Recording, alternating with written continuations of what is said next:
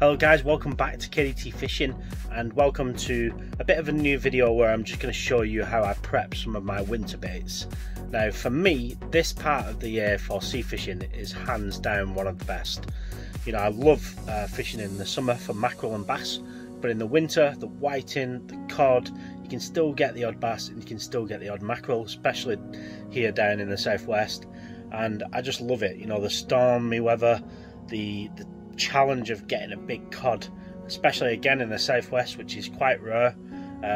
I just love it. I love the rain, I love the extreme weather conditions, and I don't know why, but it just suits me. There is the enjoyment of being in the sun on the rocks, there's nothing better, but yeah, I love the winter and I love getting ready for it. And in this video I'm going to show you how I get ready with some of my baits.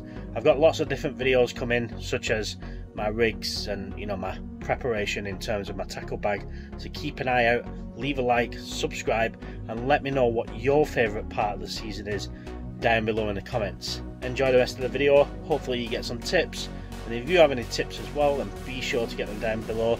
Not only will you potentially help me, but you might help someone else. Okay, so I've got my bucket to make sure I don't make too much of a mess, scissors, my 3 containers. I'm hoping to do about 45 baits now. Bait elastic, really cheap to buy in the tackle shop.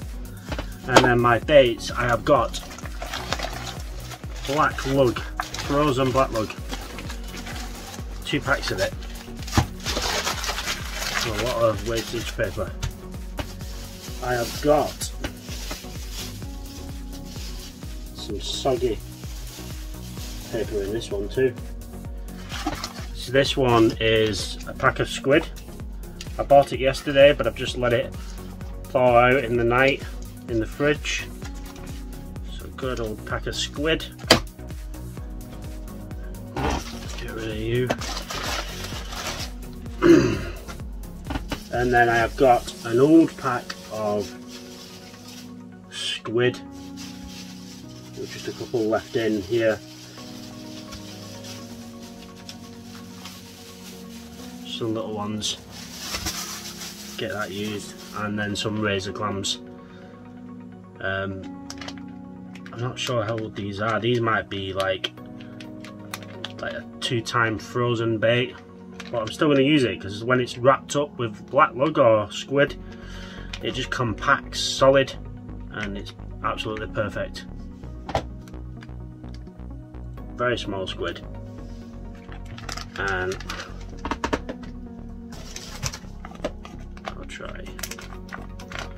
I'll do a 3-way cocktail here. You know, a bit of a fun fact for you guys. I was once featured in the Angling Times as the cocktail kid with 2 huge tench. I had a massive haul of tench and they decided to feature it and I won a few prizes. Okay, one thing I did forget and I recommend is a towel. I'm just going to get one now. Not sure what condition this black lug is in. It's quite old. Never been thawed out though, so should be semi-decent. And yeah, that's alright. It's thawed out okay. Let's just get the one there for now. And let's start again. So I have actually got a tool for this, which I might start to use when I do the fresh stuff in a minute. But yeah, basically 3 baits all together there. I'm just going to fold the black lug over again and then I am just going to start wrapping. So you just get the elastic, hold it down with one finger or thumb and just start to wrap and just gently work your way down the bait. You can neaten up as you go along. So just going to make sure that the lug is folded down nicely. The head is actually just caught in there now, so that's folded alongside it. It's got a bit of shell on this razor clam still. Oh, it's just fell off. I was going to say that should give it a bit of strength. Just needed a bit of strength there. And then you get it, make a loop with your fingers, pop the bait elastic back in, pull tight until it snaps, and there you go. There is one cocktail bait. Obviously when that refreezes, it makes it solid again, and then obviously during your session, as it starts thawing out, it obviously starts to slowly release this flavour again that's locked up inside all of this. So yeah, one down. Let's go.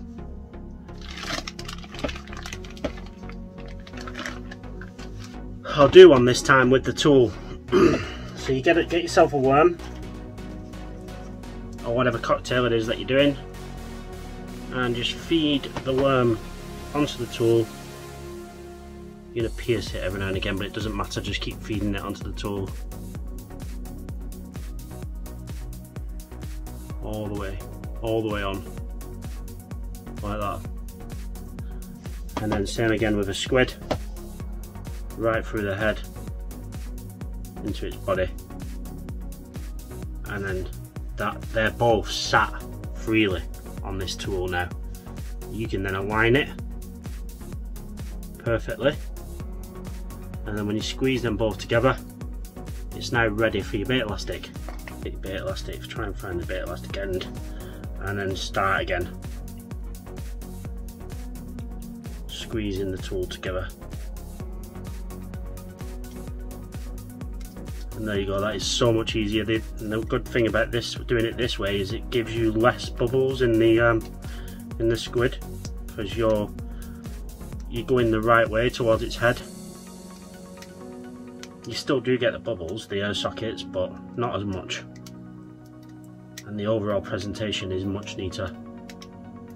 Turn it around, do the same again, and push its head down a bit.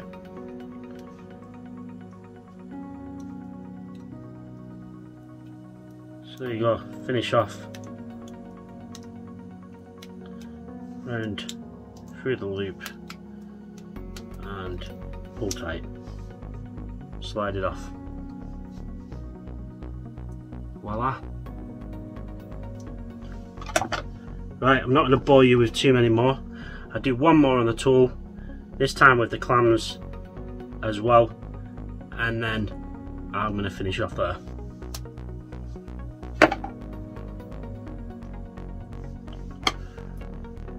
And there you go. Clam, squid and blackwood cocktail. That's already 4 in the pot, ready to go baits.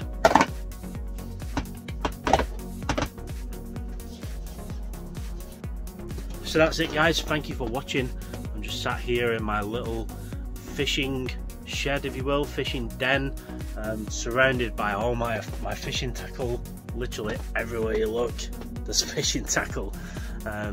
So I've just got some merch in the back with the logo on, just to get it tidied up a little bit. I've got a bit of a fishing map which shows you locations around the world, especially ones that I want to go to.